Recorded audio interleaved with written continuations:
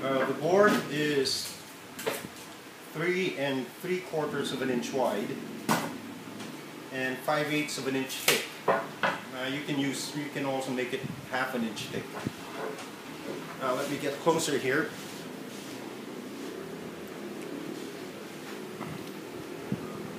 I've marked down the middle and then made marks every 2 inches also, as you can see. Now you must be wondering what that's for. By using a 1 3/8 of an inch Forstner bit, I shall be drilling holes every 2 inches.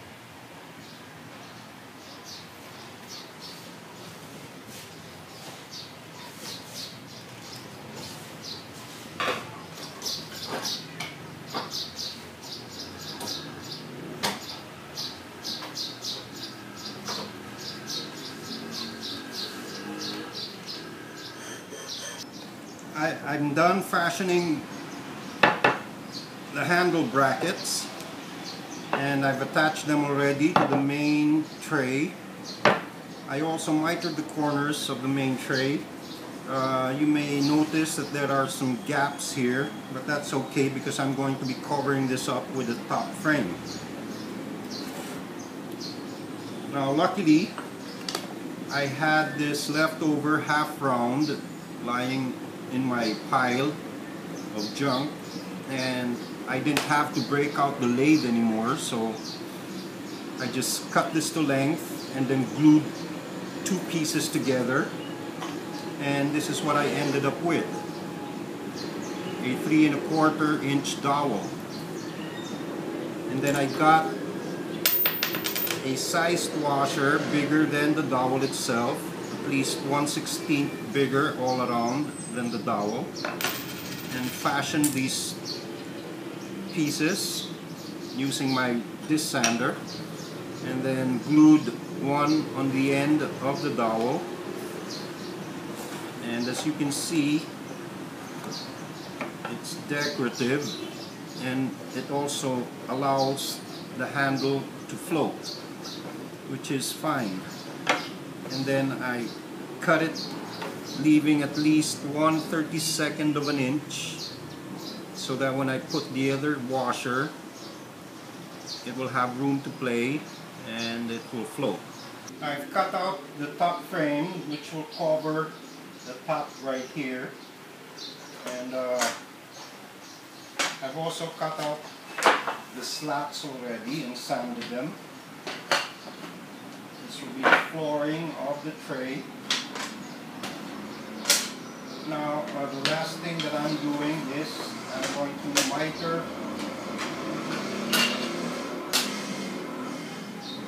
the molding that I'm going to put here. It's just a simple molding, it's geometric. I'm going to dry fit it right now and give you an idea of what it's going to look like.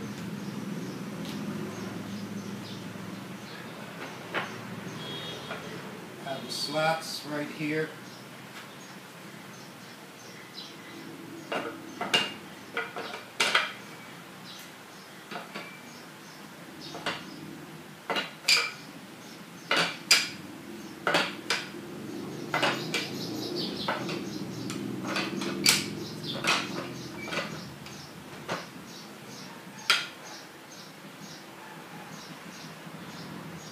I'm just eyeballing the spacers, the spacing between slats.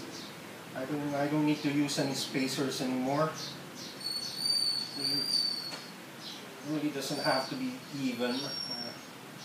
I'll just eyeball the thing.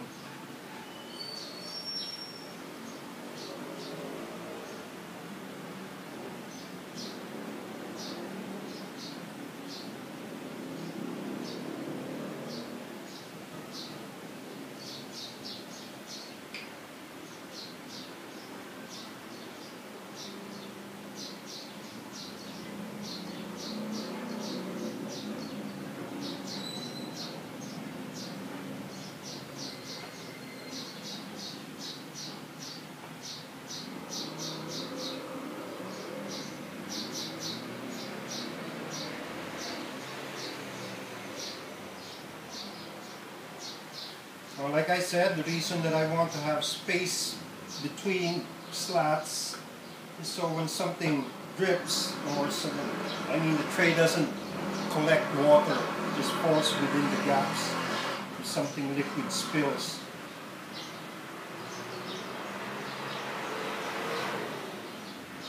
There you are. Now the molding that I've made, I already snuck in the in-betweens right there.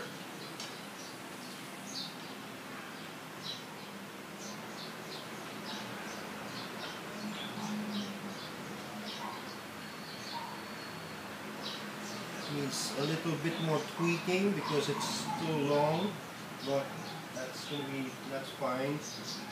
I'll tweak that later before I varnish the thing.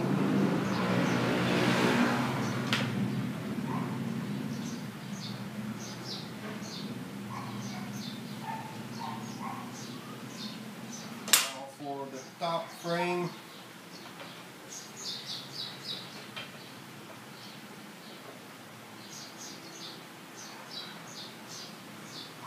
now the top frame has a 1/4 of an inch overhang. That's why I wanted to put this simple molding to make things look even, bottom and top. And it is flush on the insides of the tray. Here, it's flush.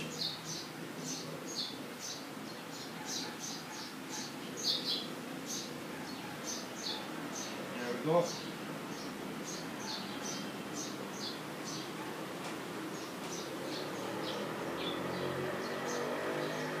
And the handles, of course.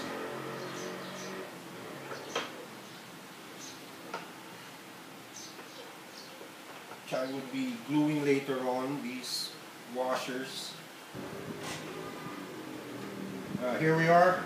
I just finished gluing everything.